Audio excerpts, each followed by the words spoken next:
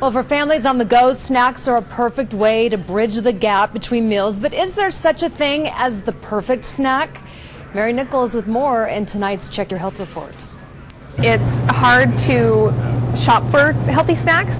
Brenda Jeppsen is the mother to 3 kids. Between sports and other activities, her family is always on the go, and eating healthy is sometimes a challenge. My kids actually prefer the healthier snacks, but the unhealthy snacks are more convenient. There's kind of this myth out there that there's such a thing as a perfect snack. Patrick Shepard is a dietitian at the Intermountain Budge Clinic in Logan. He says there are 2 types of snacks, one that gives you energy and one that gives you proper nutrition.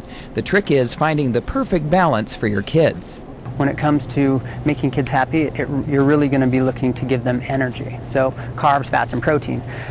If you're looking to make moms happy and make them feel like they're being a good mom, you're going to have to actually give them some fiber, some antioxidants, and vitamins and minerals, and that really finds its way from whole grains, fruits, vegetables. One way to find a good balance with snacks is to prepare them ahead of time. You can pack a bag of crackers with some apple slices or baby carrots.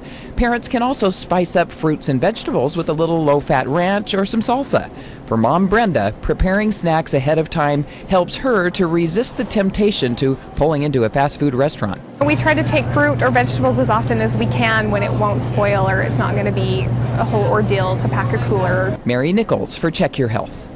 Yogurt, string cheese, and the 100-calorie snack packs are all great ideas for parents.